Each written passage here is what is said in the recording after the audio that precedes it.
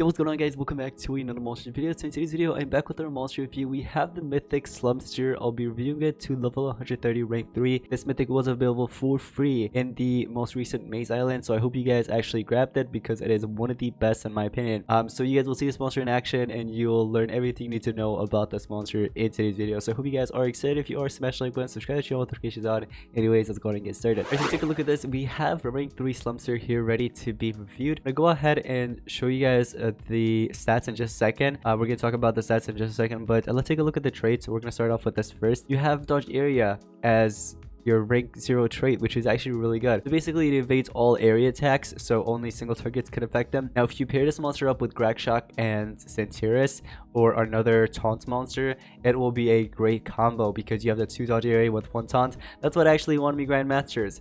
So yeah, great trait there. Then you have immunity control, which is also one of the best traits to have.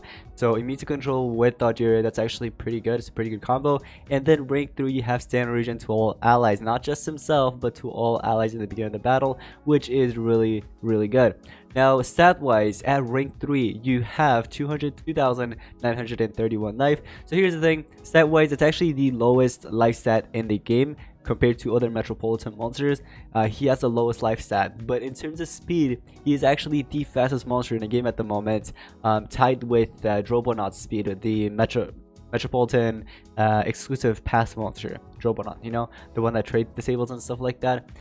So yeah, you know, once again, speed wise it is the fastest, tied with Drobonaut, but then it has the lowest life stat in the game. All right, so it is a nature supporter. Alright, so basically these are the skills that I went with, and you can go ahead and of course go with them if you want. Wait, what? Is this? Yeah, okay. No, this isn't it. I think I swapped some of the skills. It makes sense. Yeah, I swapped them for the dungeon. I just noticed. I'm like, what the heck? This isn't what I actually had before. So let me go back to the skills that I actually had before. So these are the 4 skills that I went with. One of them is to the Sewer, which removes all negative status effects and applies evasion to all allies, which is actually really good. And then you have Follow Me, which removes all negative status effects once again from one ally, and then you apply evasion with positive effect protection to that ally, which is really good. Now imagine if this also gives life regen. That would be really good, right? With increased healing. No, that's too much. But so here's the thing. This skill right here, definitely one of my favorites. Same with the AoE cleanse with the evasion. This one also is really good. And then on top of that, you have Take a Juice, which is a heavy nature damage to one enemy, applies immunity control and stamina regions to all allies. So if the enemy can't end up, you know, cleansing this, then guess what? They can't really hit you with freeze or stun or possession, corruption, you just name it, right? So you apply this, they can't really do anything against it unless they can cleanse it. Like for example, the dragon, you know, dragon can do it. But other than that, let's say you're facing a Spectre, right? All you have to do, let's say for example in Team Wars, you just go with full speed on this monster, taking the first turn, either go with your AoE evasion because the AI will end up recharging against it. If not, you can just go ahead and apply immunity control. If that Spectre has absolute 0, then even if she attacks, only the burning will land, and what's it called, the immunity control will save you and all your allies from getting mega frozen, which is really good. Then you have Package Bomb, which is actually one of the best skills to actually carry. So basically just deal some type of damage, right? And then it removes positive status effects from one enemy and then from all enemies right after. So this right here, definitely one of the best to carry on. So definitely go with this one. But on top of this, these other 3 skills I actually went with as well, and this is the skill set that I was using when I went for first place in Grandmasters. So that's that. You also have Giggle Water, which is a positive effect protection, and it gives 30% of stamina to all allies. So if you want to go with this, it's an AoE positive effect protection apparently. I've never used this skill by the way, but yeah, you give positive effect protection to all allies, and then you also give stamina regen 30%. Which isn't really that bad, you know. Then you have Letter Bomb. Okay, so this is a package bomb, this is a letter bomb. Let's see what this one does. It removes positive statistics from one enemy, that's all. You might as well just go with the one that removes positive statistics from once and then from all enemies, in case if there's a mega taunt, and then let's say there's just a mega taunt with Lord Nebatos on the side with Pure Panda or something, you know what I mean? Everybody will have evasion, and then there will also be that megaton. So if you want to cleanse everything, you might as well go with package bomb. So this is a must-have right here. You definitely want to go with this over letter bomb. Then you have Disguise, which is actually immune to control to an ally. I don't really recommend running that. Same with this, I don't really recommend running it unless you want that 0 turn cooldown skill. Same with this, as this is also 0 turn cooldown. So it looks like he does have some 0 cooldown skills, but I still want to go with these 4 skills. Now, what I noticed is that all of his skills actually require quite a lot of stamina, but that's completely fine because remember, if you could get this monster to rank 3, you have that stamina regen to all allies, so that kind of backs it up. And on top of that, you can actually, let me see, no, not the trap. Well, actually, trap, yeah, let's talk about trap, okay? So if you could actually get Slumster's trap, you can go ahead and regenerate that stamina, so that will help him out. And on top of that, let's say you can't get that, you can just go ahead and carry on with the take a juice skill, because this will actually help you out, get some more stamina so you can use more of your skills, if that makes sense. And then of course you also have this other skill that gives stamina to all allies, so if you want to go with that, it's up to you. But anyways, so rune wise, let's go ahead and get into runes, but before we do that, let's go ahead and take a look at the relics. Okay, so relic wise, here's what I recommend going with. If you could get Slumster's trap, right, of course give it, why not? If you have Slumster's trap, if you get 2 of them, that's even better. You might as well go with 2 Slumster's trap. Now if you don't have those, it's okay, you can go with Wormhole's trap. Now if you don't have Wormhole's trap, 2 Rodden's trap will also work out, okay? And then there's also Nebula's trap that you can use if you don't have those. Same with Mantis Claws. But me personally, I'm gonna go with 2 Rodden's trap here because why not? There should be both level 40s. So just like this, we give in 2 Rodden's trap just like that. And then for this, I'm gonna go ahead and swap it. Now, one of the best ones to give would be Face Shield. Actually, if you're going to be pairing it up with another dodge area plus taunt, then I don't really recommend giving the face shield to this monster. You can actually end up giving it to your tank instead, your taunt monster. And then on top of that, you can either go with the med pack or let's say health gene if you have health gene, right? I'm not sure where the heck that is at the moment, but you could go with that. And on top of that, if you don't want to go with any of those, Hidden Shift. Hidden Shift works, okay? You deal damage, you also deal extra damage with Hidden Shift, okay? So that works out. Personally, why not? I might as well just go with that Hidden Shift there. And because I'm going to give the face shield to my tank, I'm going to be using that 1 taunt with 2 dodge area, what's called combo. So of course, we're going to give this monster our best rune setup, which is going to be 2 speed runes, triple speed actually, but I don't have another speed rune here. So we might as well head over here and quickly find any monster with like a X speed rune. This one's being used and we're gonna use that monster. Vampirishal, give me your rune. Okay, cool.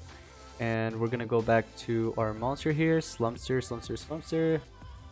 Just like that, we're gonna go ahead and give in that last level 10 speed rune. So as you guys can see, now we have triple speed rune, and this is something that you want to give to this mythic.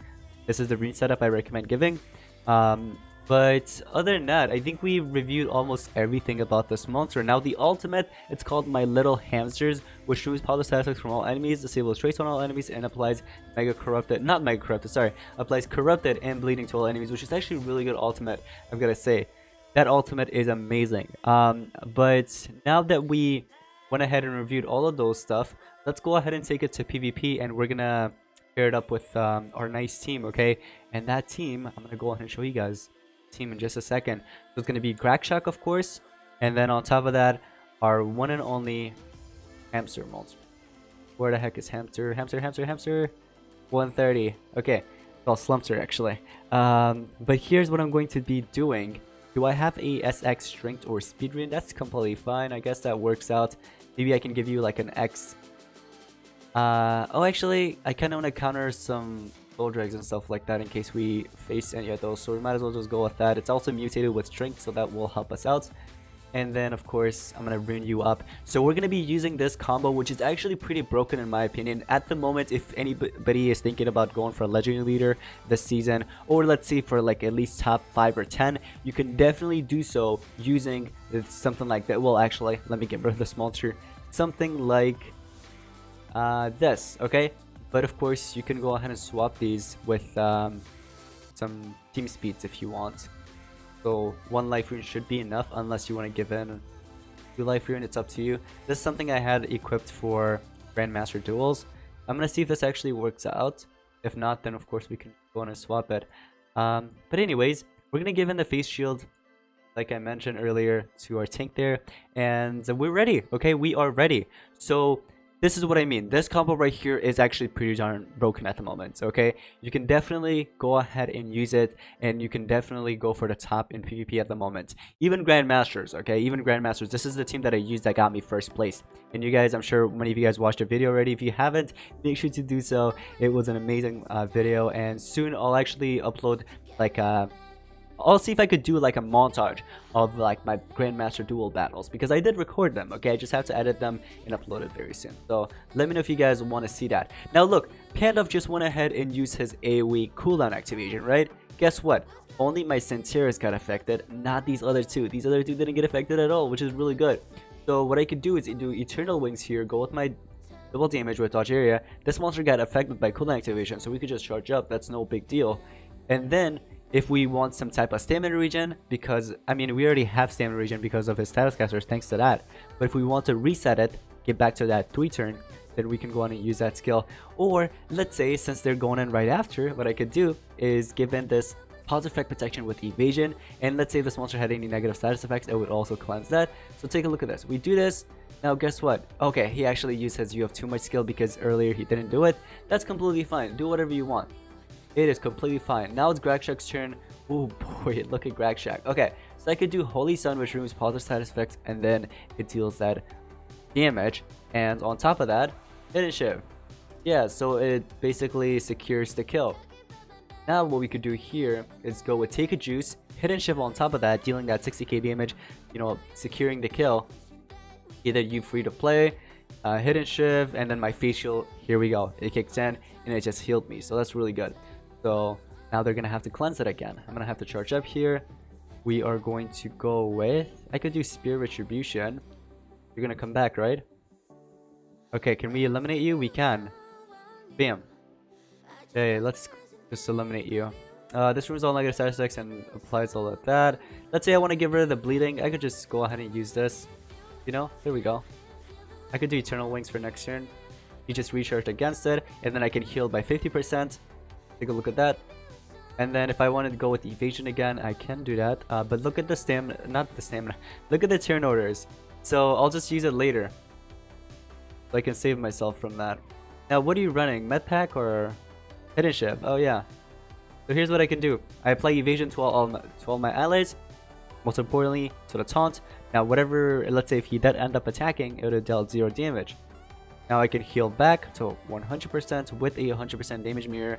And then from here, I can just basically continue attacking and do my thing. I'm going to charge up here. Eternal Link, so we get some damage boost. I don't think that'll really help out, so let's just go with this for fun. We'll do this for fun. Hidden Shift kicked in. We can remove all negative status effects or remove positive status effects, so we get rid of that regen. We deal some extra damage there. And then we heal again back to 100% or almost 100%. Now you can't do anything to me because I just applied that evasion with positive effect protection. And you know what? I'll just go ahead and I guess auto this. I kind of want to auto it. Actually, let's do this. Let's just hope he doesn't heal again. And then next turn I can hit him very heavily. Now, look, I don't have evasion again, but I could apply that. So then whatever he does... Oh, he uses Healthy Salad. Of course you use Healthy. Oh my gosh. Okay, let's just do Retribution skill. We'll do that for fun. Oh, we get our ultimate. Might as well use it because why not? Unfortunately, the things don't land.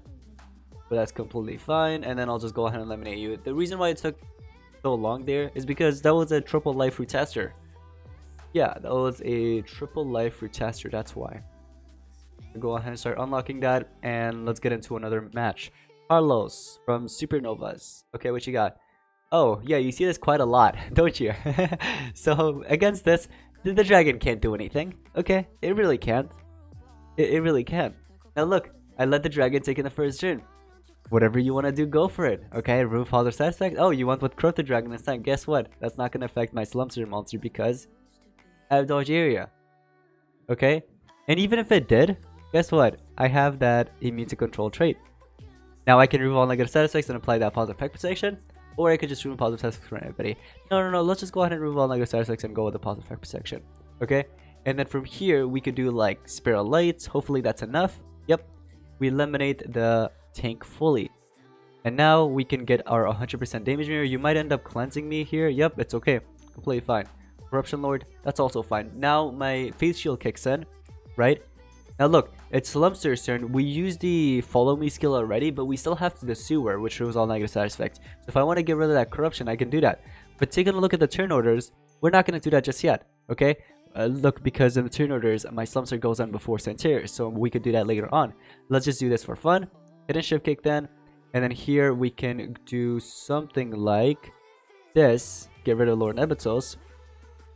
And now it's just a small turn. What is he gonna do? Face shield, you just activated it again. Why? Okay. So what I can do here, come on. To the sewer, then go ahead and heal back to 100%. So you guys see how nice this team is, right?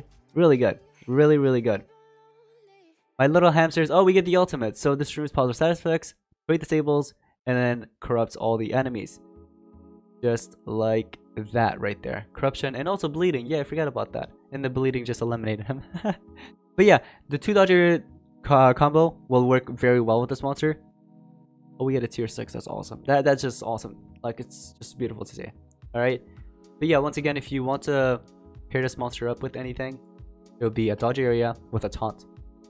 That's how it works out. You can also do Mojo Drag if you want. If you have Mojo Drag, that also works out. If you don't want to do Mojo Drag, you can do any other taunt monster. One that's still viable up to this day, in my opinion, that you can actually use would be Urder. But Urder is not as good as, what should I call it? The monster that we just used, Santerre, because it can't hold face shield. Okay, but if you have Urder, that works out. Armor Claw, I wouldn't really recommend using Armor Claw unless, well, I don't think that'll really work out. Urder is actually better in my opinion as a tank if you want to run that. But yeah, Armor Claw, I don't know about that one. But any other taunt monsters, like for example, the Cuberion monster, right? That was on the maze a while ago. That works well. Go ahead and pair it up with this mythic because it has artifact trait and it has some nice skills as well. But anyways, guys, that's going to be pretty much it for today's Monster Legends monster review on this mythic hamster. What is it? What's the name again? Slumster. If you guys did enjoy, drop a like. Let me know in the comments down below what you guys think about him. And that's going to be pretty much it. Thank you all so much for watching. I'll see you guys in the next one. Peace out.